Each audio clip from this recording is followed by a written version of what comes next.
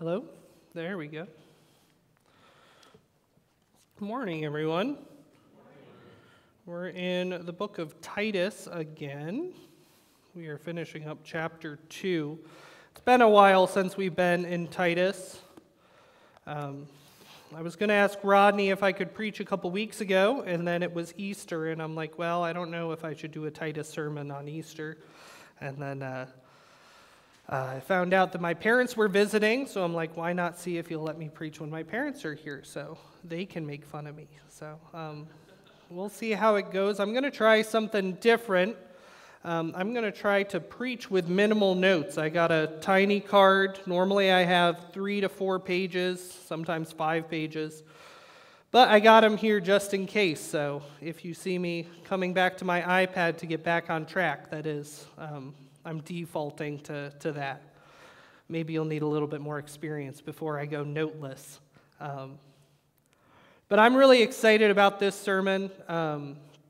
There's a lot of things that I want to talk about that I think I've mentioned before in other Bible studies and men's breakfasts and youth teachings.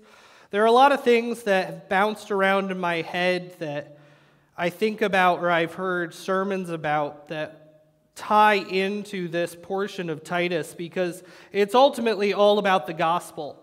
It's all about God's grace, as you can see the sermon title. And that's such a vast subject in the Bible that it really ties into almost every aspect of the Scriptures. So I'm excited. I might get a little emotional because the grace of God is just that good. It is something that we don't deserve, that He freely gives to us. That is a wonderful gift that we receive. I'll start out with prayer, and then we'll do a short review of what happened previously in chapter 2, because we're just going to take Titus chapter 2, 11 to 15 to the end of the chapter. And so I'll give a slight review of what happened in the first section, and then I'll have some questions similar to what Rodney does. But let's go to the Lord in prayer first.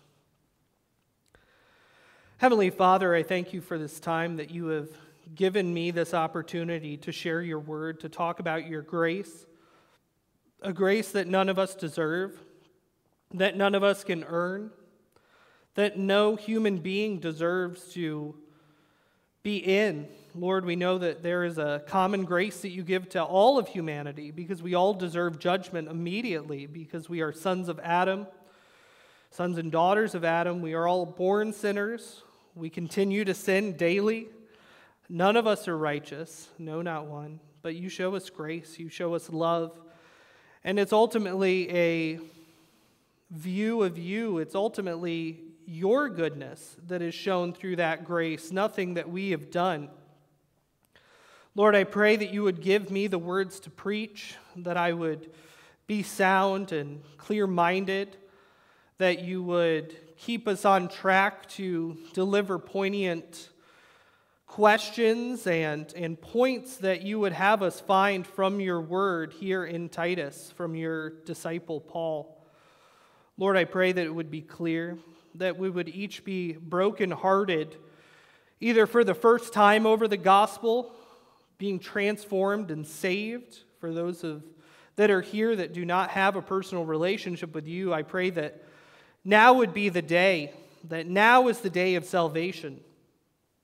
But I also pray for us that have been Christians for most of our lives or for long periods of time, that we would once again be emotionally affected by the depravity of our sin and the depravity of mankind and the goodness of God, the mercy and grace that none of us deserve, but that you show to us because you are so good, you are so gracious, and show us aspects of your love poured out upon a people that do not deserve it.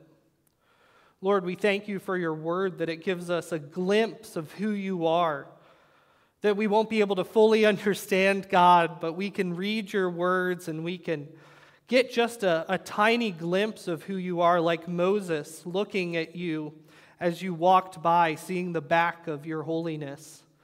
We can see that through the pages, just a glimpse of our amazing Creator, how loving and how merciful, through your holy scriptures, but we also see it through our lives. through you blessing us in ways that we don't deserve, giving us opportunities that we don't deserve, putting loving people in our lives that we don't deserve, and ultimately giving us Christ and salvation that none of us deserve, none of us can earn. Lord, we are so just in awe of your grace and in awe of your love. And I pray that each one of us would be not just intellectually stimulated by this sermon, but emotionally affected, recognizing that even if our faith has grown cold, that you want us to be on fire for you, that you want us to have a almost guttural reaction to the gospel every time we hear it, even if it's the 1,000th time that we've heard, that we still want to weep at the thought of our wonderful Savior and God dying for our sins when we did not deserve it. Lord, we thank you for your scriptures. We thank you for the truth of the gospel. And I pray that you give me the strength to preach it with boldness and with clarity and with love and with honesty, and use this broken vessel for your glory. Lord, I pray these things in Jesus' holy name. Amen. All right, we're going to read the whole section of Titus chapter 2. We're going to read 11 through 15, and then I'll do a slight review and a few questions. Titus chapter 2, starting in verse 11, says, "For the grace of God that brings salvation has appeared to all men, teaching us that denying ungodliness and worldly lusts, we should live soberly, righteously, and godly in the present age, looking for the blessed hope and glorious appearing of our great God and Savior, Jesus Christ, who gave himself for us that he might redeem us from every lawless deed and purify for himself his own special people, zealous for good works. Speak these things, exhort and rebuke with all authority. Let no one despise you." So just a little bit of a review and a reminder, the book of Titus is written to a man named Titus, a younger man than Paul.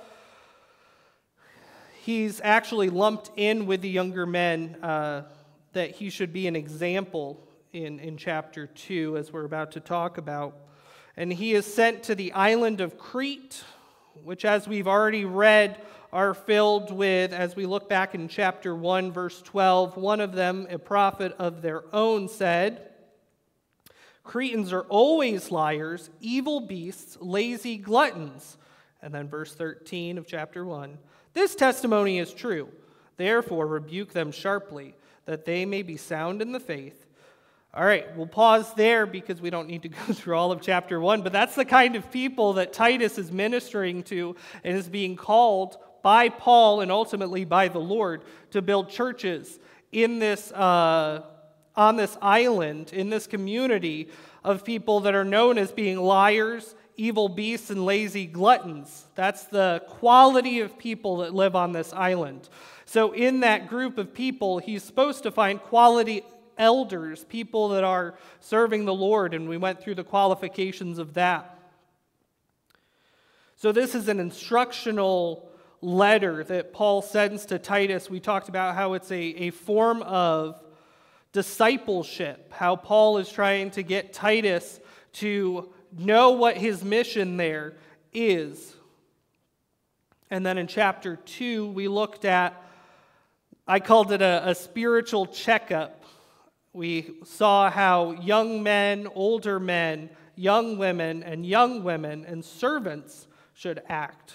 So everybody is lumped in there, and each have their specific things that are expected of them in the church, that Titus is supposed to make sure that these qualities are in these congregations among this very wicked city and island. He needs to find people and grow people and let people become more Christ-like through obedience into God's word here in chapter 2. And that's where we get into the end of chapter 2. The title here, there's a small heading that says, Trained by Saving Grace.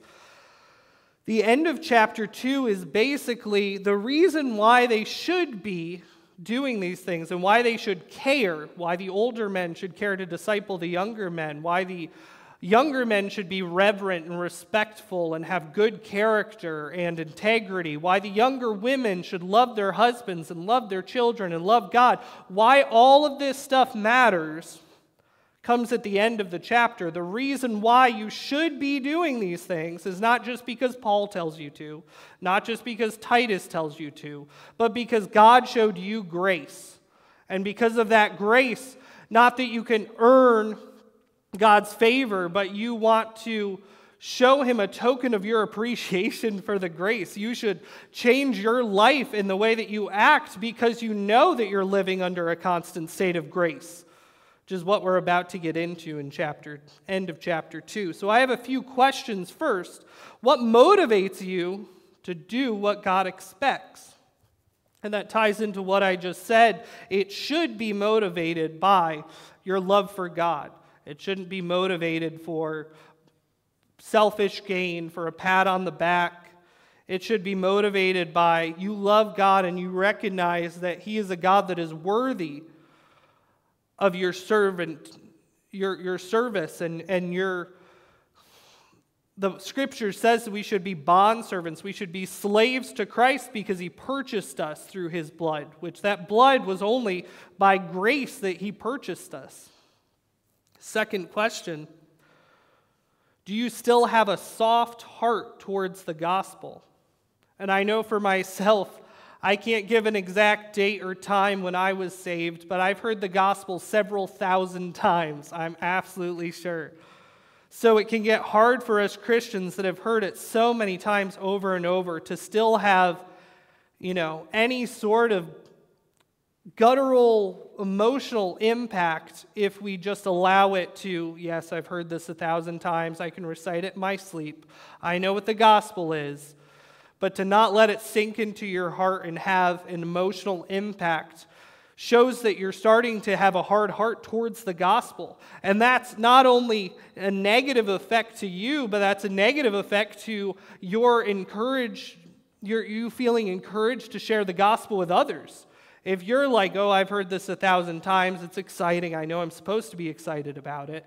But if you're not actually excited about the gospel, if you're not actually being emotionally affected by the gospel, you're not going to want to share it with anyone else. So we're going to focus on a large portion of my notes, and what I want to talk about is verse 11.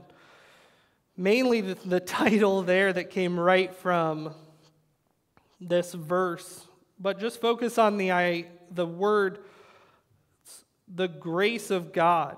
So I'll read verse 11 again. For the grace of God. You notice that it's for. So it's notice that it is in context of everything that came before. So all these expectations of a Christian man and a Christian woman and a servant or somebody that's employed, those things are all expected because the grace of God that brings salvation has appeared to all men. So because of the grace of God, and you recognize your standing with God is only out of grace, only out of his love, you should be treating others this way. You should be acting this way. You should be actively working towards sanctification and having a relationship with him and allowing that work to happen inside of you. So there are two kinds of grace I want to talk about. I'm going to put this away for now or else I'm going to get just distracted by that. There are two kinds of grace. I think a lot of us have heard these terms or these ideas, but there's this idea of common grace that applies to all human beings. Like I said in my prayer, we are all sinners. There's none righteous, no, not one. Even our righteousness, as we talked about at last men's breakfast, is like filthy rags. It's literally a filthy, disgusting rag that should be thrown away. That's as good as we can reach in our own righteousness. So common grace is talking about everybody receives this common grace if you're alive today. the fact that the sun shines on you, the fact that there's still oxygen on the planet, the fact that God still allows your heart to beat, because we know that God is the one that fills man with life, and he is the one that is the creator and sustainer. So that common grace is to all people. It doesn't matter who you are. God gives rain to the righteous and to the unrighteous. There's a second form of grace, which is called special grace. And I'm a little special myself, and I fall under this category. And anyone that has accepted Christ and had that relationship with him and been transformed have received special grace, where God has specifically given grace to them by giving them salvation. Now, I will mention, before I get too deep into this is going to sound pretty Calvinistic. So if this whole idea of God choosing you and God being active and the one starting the process of salvation has split churches, has ruined relationships, has caused countless arguments. But the truth is, you can't get around it. It's in the Bible all over. Once you finally come to terms with God is ultimately the perfecter and finisher of our faith, he is the one that is the only one that can make a dead person alive, take out that heart of stone and put in a heart of flesh. You see God's sovereignty and salvation all throughout the scriptures. And you probably didn't catch it, maybe you did, but we will see that here in chapter 2. If we're looking at it from a God's sovereignty and salvation, we will see that here at the end of chapter 2 as well. So when we have that common grace everyone receives, everyone that's alive. And then we have special grace, which is those that God has chosen. As Paul has already talked about back in the first verse of this letter that he sent, to the faith of God's elect. Well, elect sounds like people that have been chosen. And not just chosen, but also in the acknowledgement of truth, which accords with godliness. So God chose people. He chose them for a reason, and that's us that have salvation. We have that special grace. So not just the normal grace of our heartbeats, we get rain, we get sunshine. We also receive salvation because God has given that to us. There's also two forms or types that I want to talk about of God's grace as far as the way that God operates inside of how grace flows from him.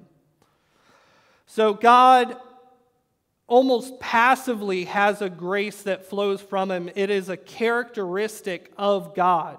It is a defining character trait of God as he is grace. He is filled with mercy and grace. And this is something that he pours out on us that are saved. He pours that out on the unrighteous. They get this passive grace that just flows from God.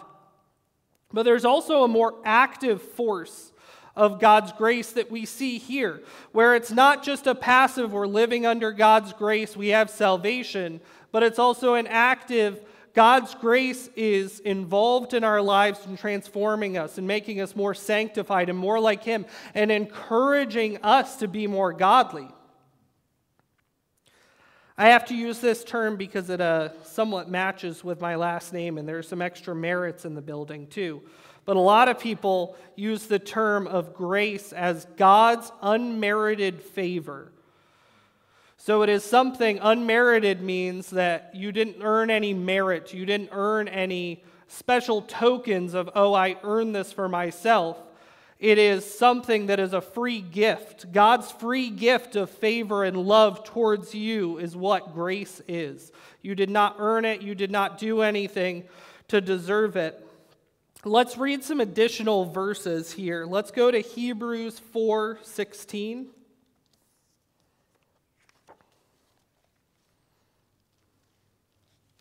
If I can flip to the right spot. I think I'm going there.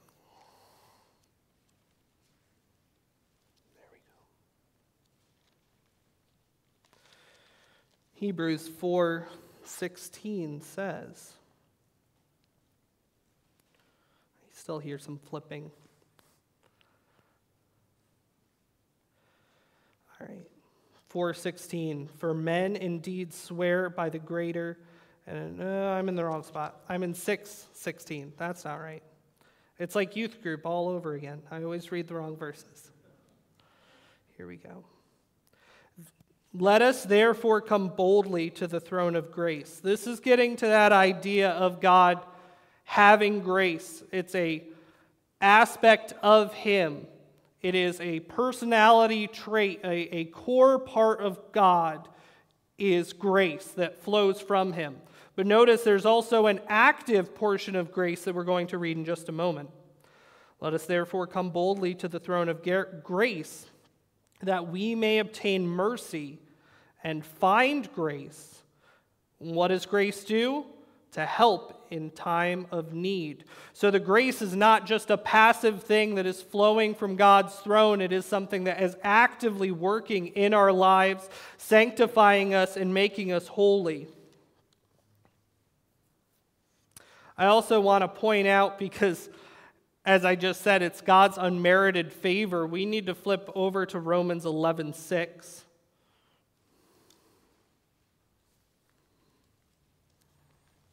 We need to understand this because so many churches teach this wrongly. Teach this heresy that you can earn your salvation, that you were a part of it, that you were sincere enough in your prayer, that you did these good things to earn God's favor and God's grace. But the Scripture teaches us the complete opposite. Romans 11, verse 6. And if by grace, then it is no longer of works. Otherwise, grace is no longer grace. But if it is of works, it is no longer of grace. Otherwise, work is no longer work. So what he's saying there, remember this is Paul, the same writer of Titus, what he's saying there is, if you did anything for your salvation, to earn the grace of God, then it is no longer grace. I was just talking to my father about this.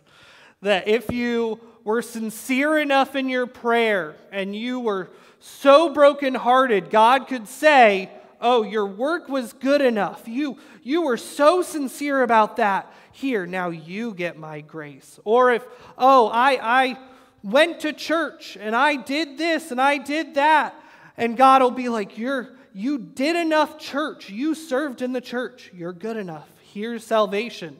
But you can't call that salvation grace, because grace is what? It's unmerited favor. So it's nothing that you did to earn it. As Paul says right there, if it's of works, it's no longer of grace.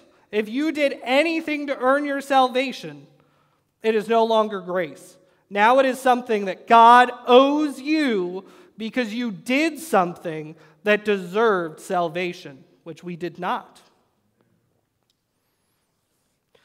And we know ultimately that Christ's death on the cross is the ultimate display of grace. It is a freeze frame of you want to see God's grace in action, you just look at the cross.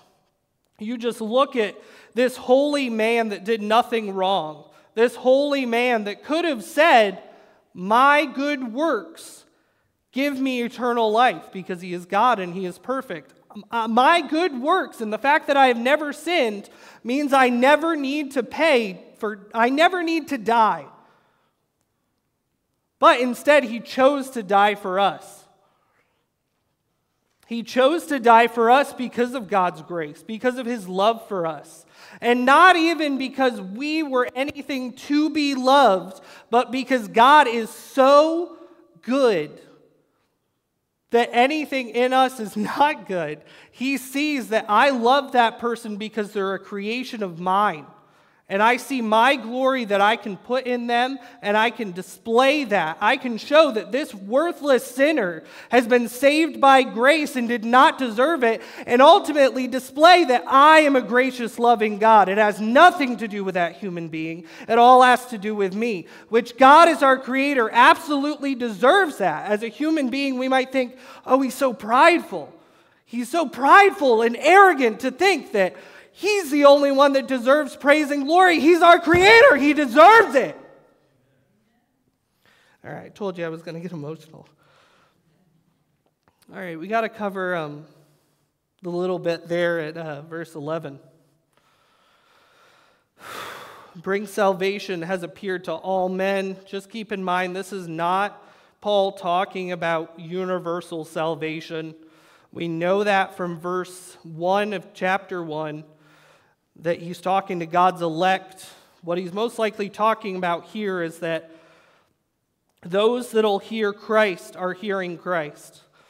That it's appeared, Christ has come to humankind, and that it's being spread around the world. Paul is an example of that. He is spreading the gospel around the world. The gospel has appeared to all men.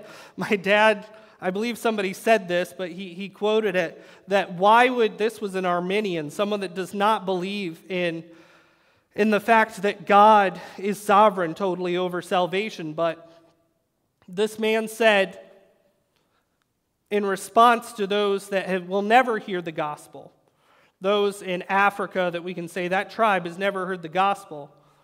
But he said, why God is at no obligation to share the gospel with people that will not believe. That only those that will believe are the ones that have to hear the gospel. And the fact that any of us, we might think, oh, well, that's harsh because then these people are condemned to hell in their sins. Well, we all deserve to be condemned to hell in our sins. So the fact that he saved a single human being from their sins is more grace than we all deserve. Let's continue. Let's get into verse 12. Teaching us. Notice this is God's grace that is active in our lives, teaching us things. And what is it teaching us? To deny ungodliness and worldly lusts. We should live soberly, righteously, and godly in the present age. We need to deny ourselves.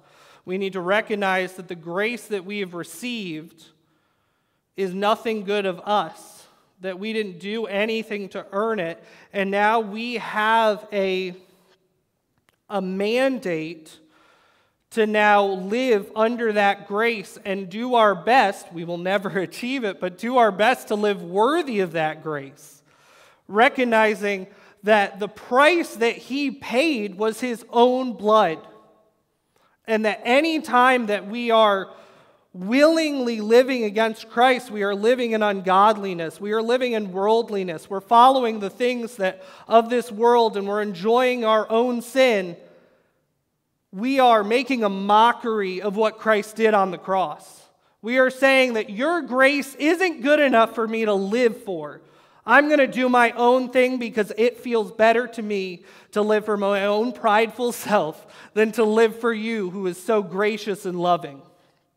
So that's how God's grace has an impact in our lives, not only in a negative sense, but in a positive sense. We have a negative sense where we feel awful about ourselves and recognize how good he is, but also in a positive sense of recognizing how good and loving he is.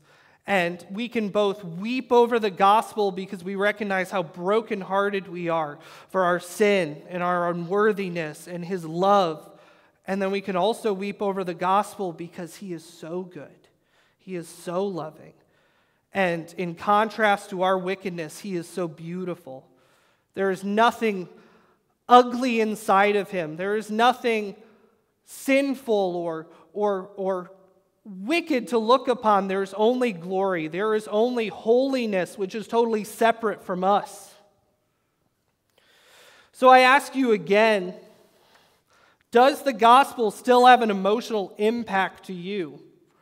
And I think all of us have to say in some way or another that it doesn't have as much of an emotional impact as it should. An intellectual or a spiritual impact as it should. Because if it did, if we truly feared the Lord, we truly recognized that Christ died for our sins and that there's nothing we can do to repay him other than give him our whole lives, why would we ever sin again? But we're selfish, we're wicked, we're sinful. So we forget about the grace of God. We forget about what Christ did. Instead of thinking, oh, I'm going to lie to my wife, and right before you lie, think, Christ died for that sin. I don't want to sin. I don't want to put any more pain on him. I'm not going to lie to my wife. Or I'm going to have an impure thought about a man or a woman. I'm going to think about that person's attractive. I wish I could be with that person. Look how beautiful they are, and have corrupt thoughts. Instead of thinking, Christ has shown me so much grace. How can I do that to my Savior? How can I dwell on that thought? So the truth is, the gospel is a roadblock for sin. It should be in our minds. We cannot do that because Christ has died for our sins. He's poured out so much grace. Why would we want to live a life of wickedness and debauchery?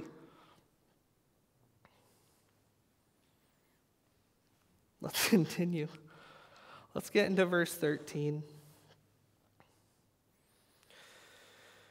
Just notice 2 and 12. There are not only negative things that it should steer us away from, but it's also positive things that should draw us into righteously and godly in the present age. And notice, too, that this is Crete, a place that is known for having very wicked people.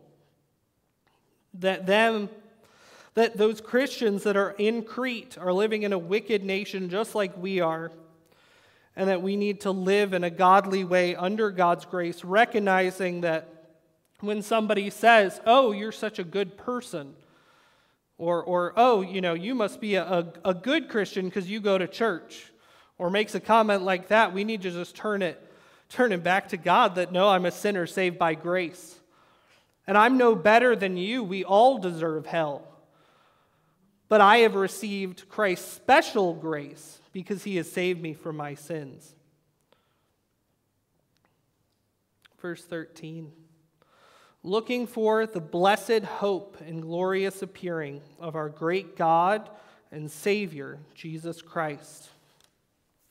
We have a hope that no other people have. Anyone else maybe has fooled themselves in cults and false religions that they have a hope of some sort of afterlife, some sort of nirvana or whatever it is. But the truth is, only Christians have hope for the future.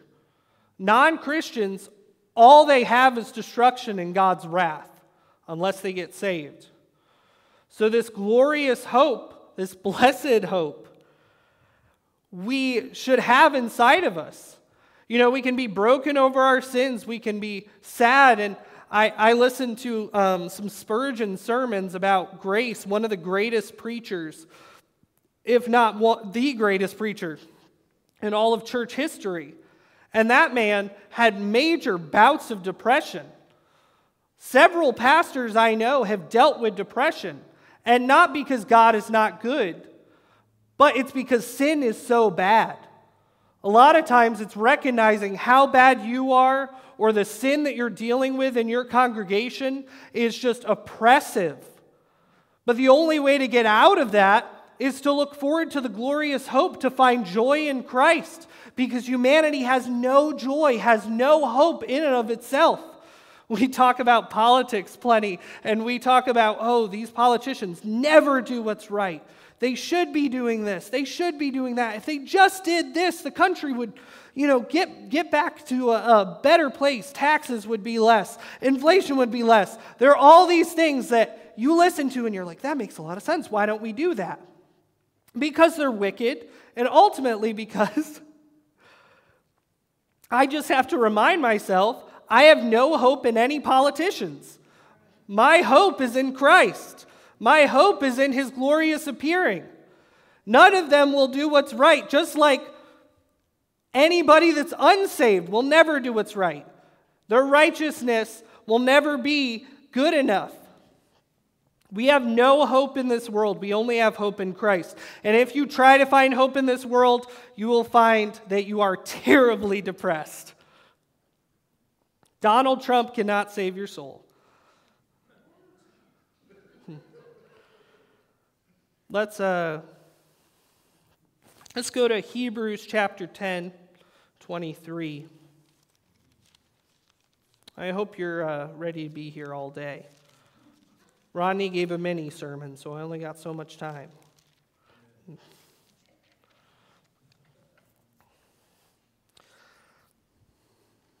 All right, Hebrews chapter 10, verse 23.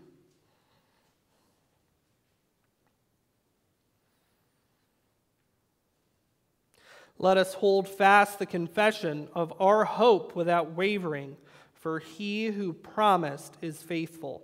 And this is another thing, when you've been a Christian a long time, not only can you grow somewhat cold to the gospel, but you can kind of grow cold to this hope and this excitement for him coming again.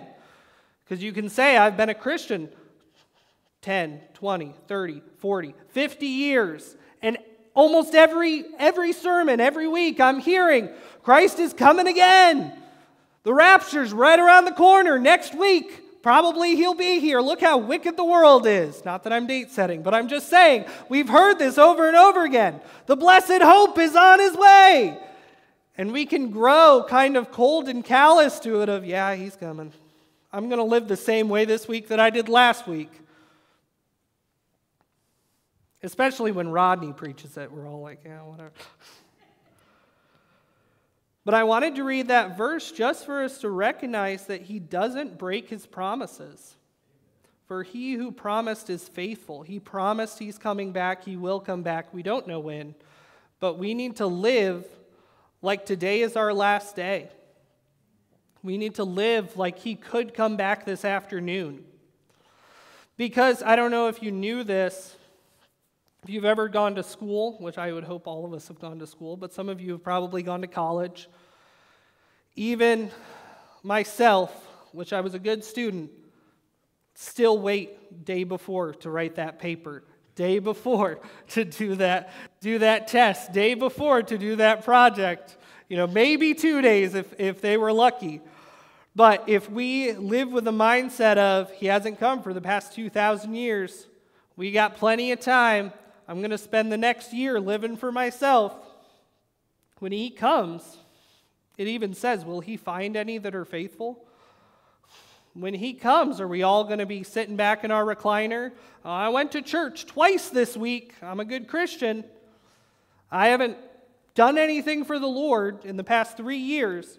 I haven't been active in the salvation, been active in the church, haven't shared the gospel, haven't really grown, haven't been more sanctified, but probably be another 3 years before he comes, so I'm all set. But he's coming. Lo, I am coming quickly, he says. And God does not lie. We saw that back in Titus. The God who cannot lie.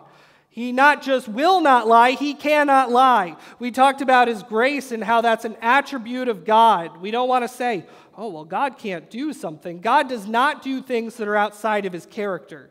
Those are things that he cannot do. He does not sin. He does not lie. He does not cause someone to sin. He never does wickedness. These are things that if you want to say, God cannot do these things, it's anything under those categories because they're a part of his character. He will not go against his character, against his goodness, because then he wouldn't be holy.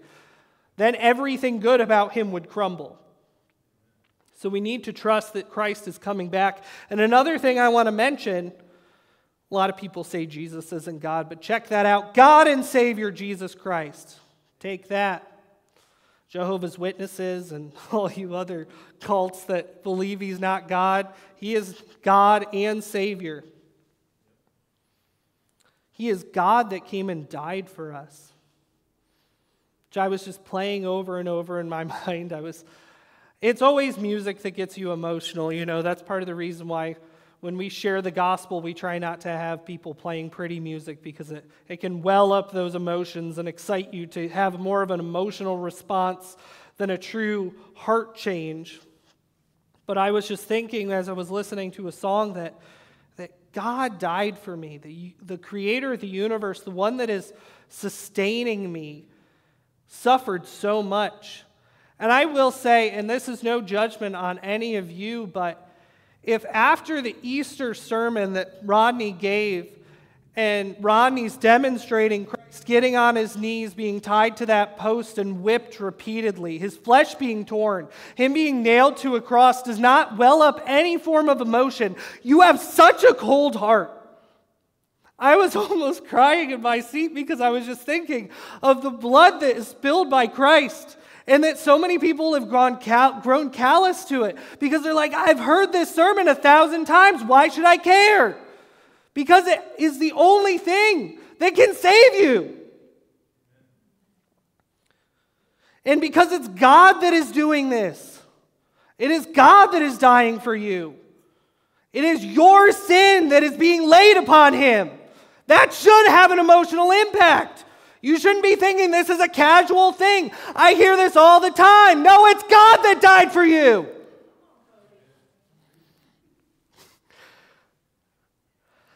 Whew. All right, here we go. People are getting hungry, so am I. We got to get those little crackers. Think about how God died for us. All right, verse 14.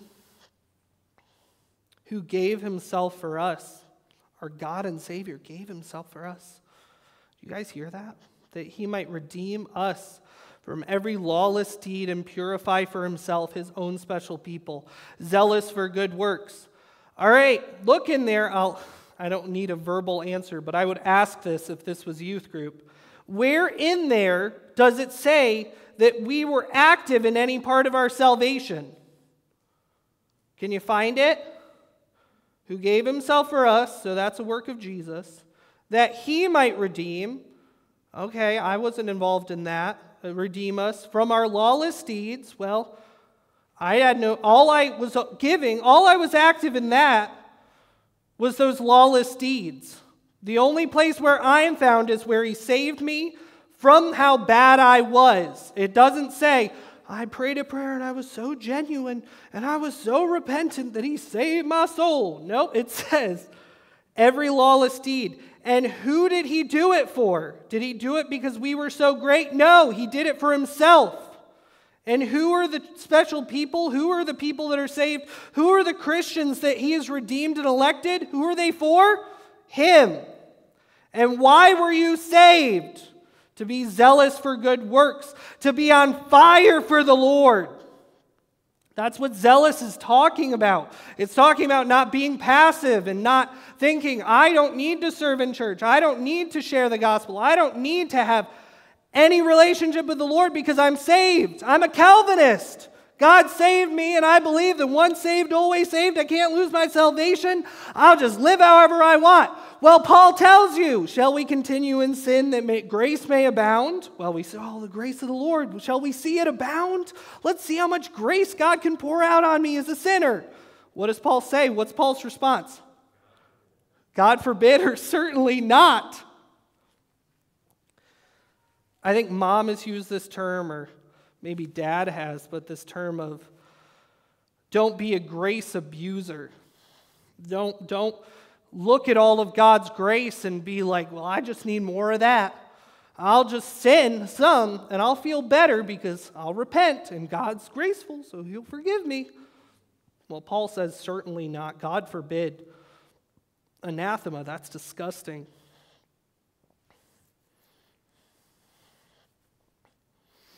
Let's continue. Let's get into verse 15 and then I'll start wrapping it up. Speak these things, exhort and rebuke with all authority, let no one despise you. Notice we've been talking about ourselves, we've been talking about Christ. But this is a letter to Titus. This is a letter to a young pastor. And he's supposed to exhort people, meaning telling them where they're going wrong. Encourage, exhort is encourage them where they're doing right, and rebuke, so tell them where they're going wrong with all authority. So this is the message that he is supposed to bring to the people in Crete. This is the message, ultimately, that every godly pastor, everyone that follows God's word, should be bringing to their congregation. That you are a sinner, you are depraved, there is nothing good in you. Your righteousness is like filthy rags. But Jesus saved you, and it's only by his grace. Something I wanted to mention too is just this idea of who did Jesus go to? Did Jesus go to those that were righteous? Did Jesus go to those that were religious? Did Jesus go to those that followed his commandments for years? No, he went to the sinners. He went to those that knew that they were sinners. So if you think that you're righteous in any way, that you did anything for God's grace, that you prayed a sincere prayer enough, that you got baptized and I serve in the church, you're not the kind of person that Christ wants you to be. He wants you to be broken over your sin and joyful over his goodness, which is what the people that came to Christ and he went to, the prostitutes and the sinners and the tax collectors. That's why they had a heart change, because they knew how bad they were. This is something when I was younger that struck me is, here are these religious leaders that if a human was writing the narrative, the religious leaders are giving money to the Lord, praying multiple times a day, serving in the temple, doing all these things. If a human writer was writing the story of the Bible, they'd be like, that's who the Messiah is going to go to. Those are his buddies. Those are already serving him. Those are the people that are going to rally behind him and join his cause. Those are the people that murdered him. It was the wicked people that recognized how wicked they were that actually got saved. The self-righteous people were condemned to hell, same as today. We have churches filled with people that are self-righteous, that think, I go to church, I served at VBS, I taught a Sunday school, I serve in the praise team, but have no spiritual life change through God's grace. And they're going to hell. They hear the gospel over and over and over again, and they still have hearts of stone. Keep this in mind. God is so sovereign over salvation, and I tell this to our youth all the time. Have you ever seen, and I ask Sawyer this a lot, God is the one that saves you, because if you're dead in your sins, what are you going to do? What does a dead person do, Sawyer? They lay there dead. How many times have you or your family doing funeral business seen a dead person get up? Zero times. So if you're dead in your sins, can you muster up enough faith to get yourself saved? No, a dead person lays there dead. Who's the only person that has ever raised somebody from the dead? God. So if you're going to be alive in Christ, it has to come from God. He's the only one that gave you life in the first place. That's why it's called the second birth, alive again, born again, all these phrases. Let's go to Ephesians chapter 2. I'm telling you, we're wrapping up. But we need to talk about this alive in Christ, because Paul, same writer of Titus, the book of Titus, gives it beautifully how we are so dead, we do not deserve God's grace. It is all a work of Christ. It is a grace being poured out on us. Ephesians chapter 2, we're going to read quite a chunk.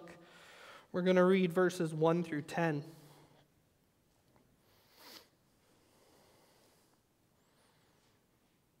Starting in verse 1. And you, who made him alive? Who made you alive? He made alive, who were dead in trespasses and sin. We were dead in our sin. All we were doing was paying into the sin piggy bank.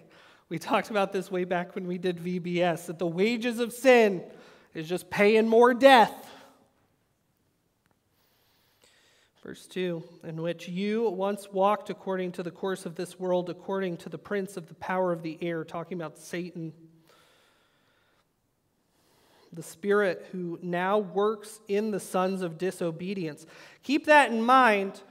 Do you have the power to overcome Satan? No. Who has the power to overcome Satan? Who defeated death? Jesus. So if you think, I have enough power to overcome the prince of the power of this air, to muster up enough faith for Jesus to save me, then you're able to combat Satan. You're able to beat Satan at his own game. I was holy enough to beat you, Satan. And just keep that in mind, too. If any human being could muster up enough faith and be holy enough, there would be no reason for God to die for our sins. God could just be like that guy. That guy did it. That one dude did it, so I know it's possible. But no, not a single human being can. And, newsflash, not a single human being can. And also, we're born under Adam's curse. We're all sons and daughters of Adam. So the sin that Adam committed in the garden has gone through all of time, 6,000 years plus. We're still sons and daughters of Adam. His sin still applies to us. So even if you could muster to be good enough, you're not going to. You're still guilty. And you're still going to hell. You still needed a Savior. Verse 3, among whom also we all once conducted ourselves. We all were buddies with Satan, and the lusts of our flesh, fulfilling the desires of the flesh and of the mind, and were by nature children of wrath, just as the others. God does not love you unless you are saved. You are under his wrath. He hates sin. He will condemn the unbelievers to hell. Does that sound like a loving God? Yes, because he is just. But he is so loving because he shows grace to a few. But we are all, if you tell somebody Jesus loves you, you can only say it, Jesus loves you. Here's the gospel. If you believe it, he will truly love you. He's giving you grace right now to breathe. He's giving you air. The blood's still pulsing through your veins. But he does not love you enough to save every wicked human being outside of Christ. Jesus won't save everyone. That's such a false doctrine. If God was going to save everyone, why would he decide such a brutal display of his hatred for sin? God hates sin. Verse 4. But God, who is rich in mercy, because of his great love with which he loved us, even when we were dead in trespasses, made us alive together with Christ. Notice it's him that did it. By grace you have been saved. That special grace it's talking about right there. Not a passive one, but an active one, transforming a life. And raised us up together and made us sit together in heavenly places in Christ. Notice, he didn't just save you. He's giving you blessings in the future. He's giving you blessings now. He's not just good enough that he's like, boom, you're saved. You get to go to heaven, and it'll be really great up there. It's, you're saved, and I have amazing things planned for you in heaven too. It doesn't just end here on this earth. It continues. Verse 7. That in the ages to come he might show the exceeding riches of his grace and his kindness toward us in Christ Jesus. For by grace you have been saved through faith, that not of yourselves, it is a gift of God. God's the one that unlocks the faith. There is a beautiful marriage, but so much heavier on the side of God's grace. God is the only one that can make a heart alive. There is a form of human responsibility tied into that. But if God has chosen you to be an elect, you will be saved. You will respond the way that God wants you to respond because he already chose you. Do you think you're powerful enough to trump God? That is some major arrogance. Let's go to verse 9. Not of works, lest anyone should boast. For we are his workmanship, created in Christ Jesus for good works, which he prepared beforehand that we should walk in them. Notice, he prepared them beforehand. How did he prepare good works for us to do if we chose God and we were the ones that saved ourselves and he didn't choose us? It's kind of hard to prepare good works for somebody that you don't know if they're ever going to be saved. All right, so final questions. How are you responding to God's grace? Are you spiritually dead? Are you someone here today that has heard the gospel now or every week, heard that you are a sinner, that the only way to have a right relationship with God is to put your faith in Him. And the faith that you have in Him, if it is actively happening right now, is a faith that He is giving you. And He is changing your heart. And now, if you are saved, you need to repent. You need to look at the sins in your life and turn away and want to live for Him. This is the grace that breaks your heart every time you sin, recognizing what He has done. This should change. The gospel should change the way we interact with our loved ones, with our wives, with our husbands, with our fellow church members. We should look at them and see, I don't want to fight with this person because they are a beautiful creation of God and they are filled with God's grace if they are saved. And if they are not saved, then we need to love them even more because we need to bring them to Christ. So are you spiritually dead right now? Please, please accept Christ. He is the only way. As Danella sang, I am the way, the truth, and the life. No one comes to the Father except through me. And then for us that are saved, are you acting like it? Are you acting like God's grace is active in your life? Are you acting like God died for me? I need to change the way that I act. I need to change the way that I think. I was paid. My life was paid for with such a beautiful, precious, holy thing, Christ's blood, that how can I disgrace Him? How can I betray Him when He has purchased me with such a beautiful thing? I'm telling you, the gospel is something that should break our hearts and bring us so much joy. It should have the most emotional impact on you, Christian. I have cried over Christ's goodness more than anything else in my life, whether it's a song, whether it's a sermon, whether it's just a thought. This is something I had as a lesson a while back, just a thought that popped in my head. But the fact that God chose death and pain and suffering as His vehicle for salvation, even from the beginning. That Adam and Eve sinned, and He slaughtered an animal and clothed them with it.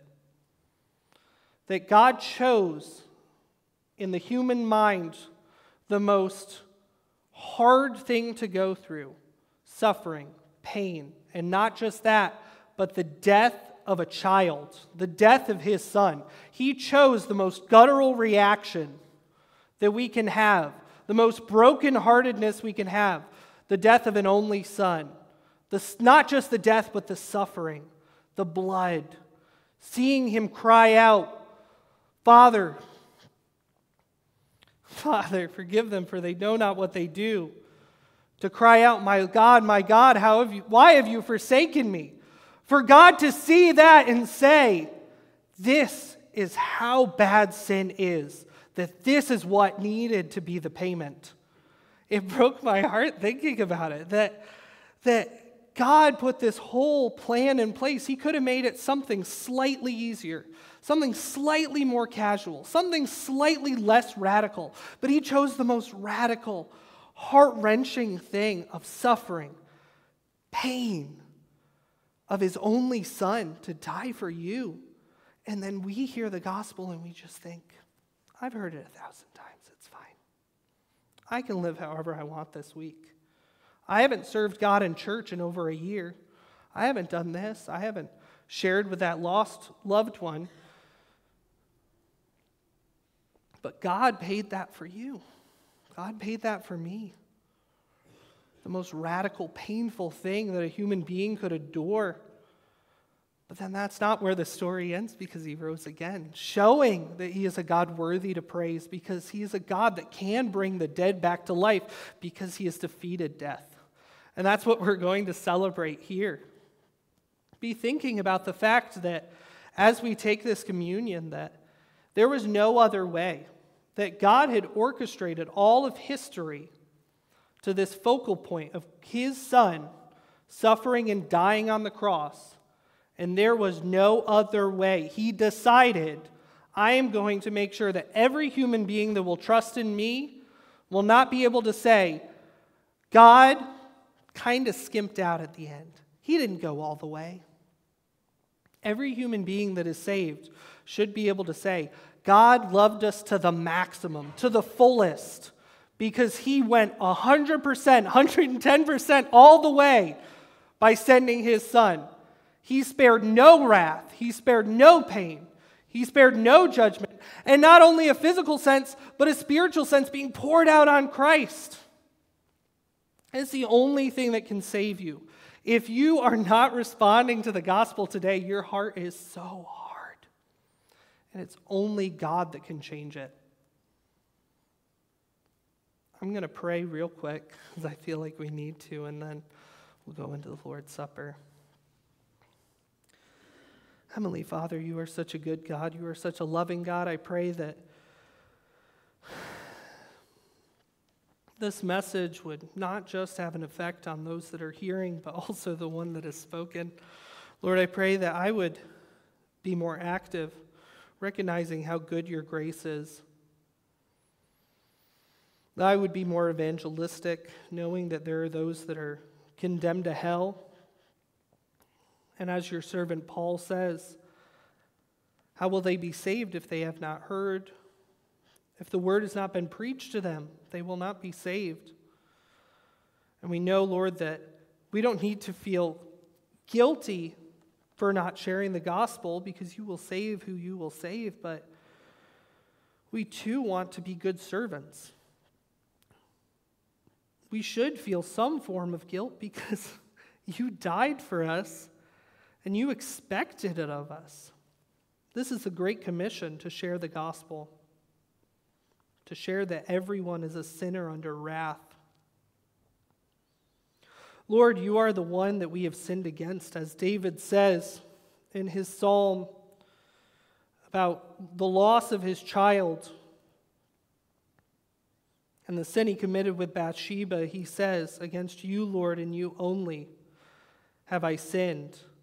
Because David recognized that you are the one that sets the rules.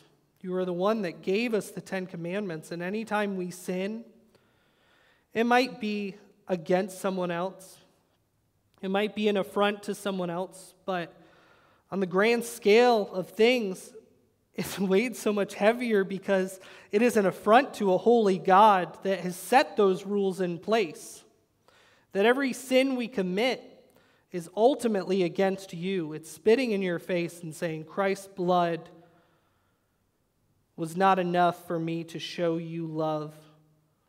Your grace was not enough, Lord, because I'm going to keep sinning and I'm going to keep doing what I want. Just as Paul said, teaching us to not follow after worldly lusts and lusts of the flesh. We need to take hold of that grace and let it transform our lifestyle. Lord, I thank you so much for these people, that no one charged out angry as I gave this very, hopefully, poignant message. It is tough things to handle, the fact that we are not in control of our salvation, that you are the one that is in control, that you are the God that is sovereign over all things. Lord, I pray that we would take this communion and not be thinking about what's for lunch and how long is this guy going to talk and how long is this going to be, but just be here in the moment. I pray that you would calm everyone's heart to be here in the moment and really grasp what you have done for them. That you are God, you are their creator, sustainer, and that all things were made by you and for you. Every human being was made for you, and that we are here to bring you glory. Pray these things in Jesus' holy name, our Lord and Savior. Amen.